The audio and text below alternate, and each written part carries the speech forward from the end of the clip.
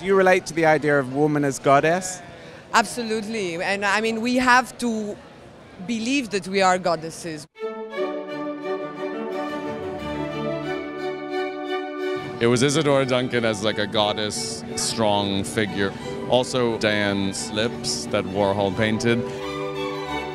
Diane von Furstenberg has a new partner in crime, Yvonne Miss Pelaire. You can feel the new energy in the house, but this collection is called Goddess, which means it's vintage Diane.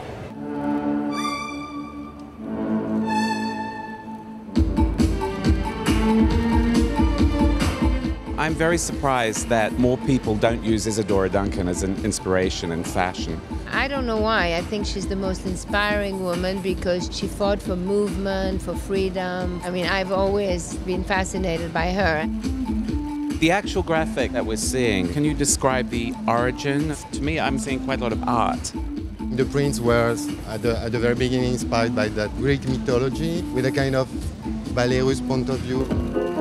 I really feel with a new designer working with Diane that there was a new energy. So exciting. I thought it didn't look like a bridge line, which is what it is. It actually looked very expensive. It looked very luxurious, punchy, but yet not losing its roots at all.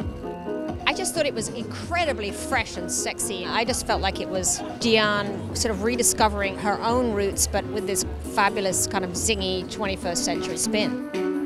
Her sensibility is so international. It's hard to think of her as an American designer for me because she never ever speaks like an American designer about things, does she? She's very popular in China because she has that empowering personality. So a lot of Chinese designers really look up to her as their icon. She makes everything look so easy, and she's always reinventing herself and yet being more herself. I was looking for a long time to find someone that I could kind of handle a tray with all the ingredients that I have to offer. And somehow his journey and what I have to offer works very good, and so I think we'll be able to do lots of good meals.